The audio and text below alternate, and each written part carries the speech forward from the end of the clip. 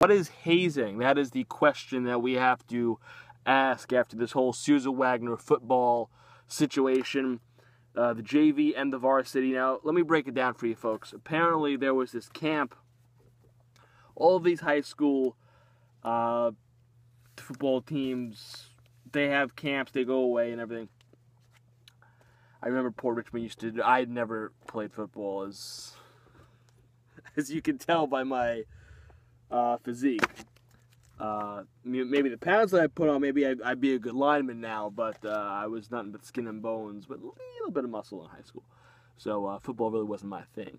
But I knew a lot of guys from football, knew the football coaches, and they go away and everything to a camp. And there was this camp situation / incident regarding Susan Wagner high school football. And apparently, you had these kids hazing,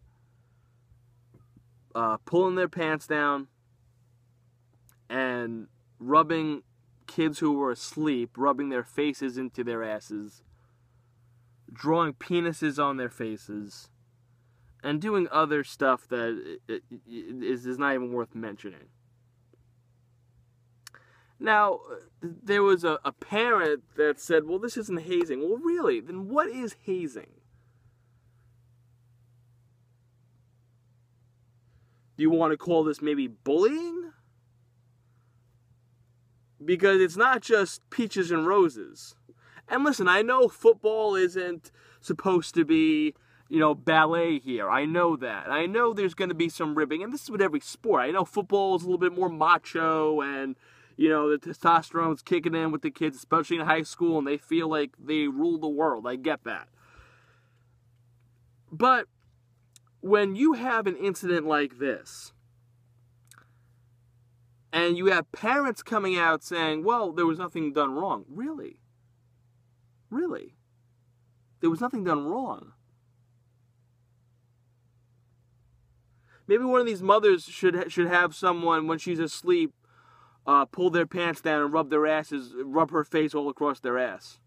Or draw a penis on her face. So some of these mothers that are coming to the aid of their sons, who are no angels, mother, just letting you know. Your kids aren't angels. And I think it was handled right. Now, I don't know if they will be able to start the season on Saturday, only because you need a certain number of practices to be eligible for the first game. That's as a team. So, yeah, I used to do a PSL show on radio, so stick that to the people who don't think I know PSL football. You need to have a certain number of practices.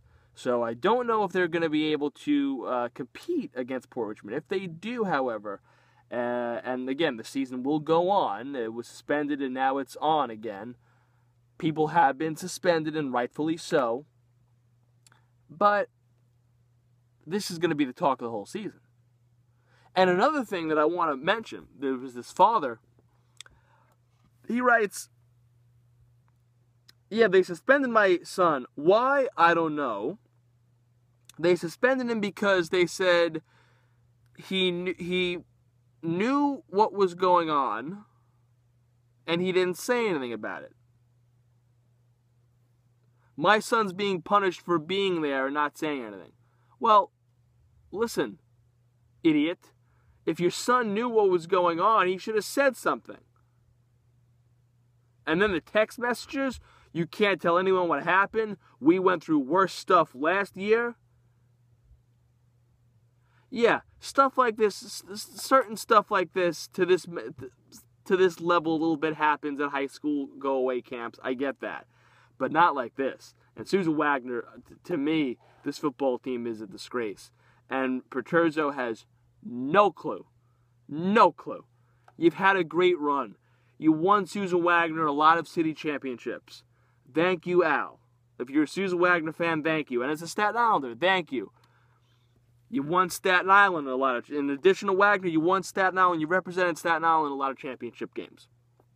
Good job. You had a great career. And I'm not comparing this to Joe Paterno or anything like that. I know some people are doing that. That's out of line.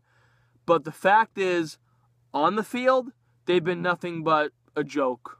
Last year they had a little better of a season. 1-8, 2-7 last couple of years. 3-6. They're just bad years. Bad football teams. Talent not being utilized. And now you have the off-the-field stuff. And my thing is, when the on-the-field product's not great, not that great, and there's a ton of off-the-field issues, to me, that's when I say maybe the guy in charge shouldn't be the guy in charge. And I'm not sitting here calling for a firing. I'm just saying, if you're Susan Wagner, you got to look into this. Because maybe he's not the right guy for the job. Let's put it that way.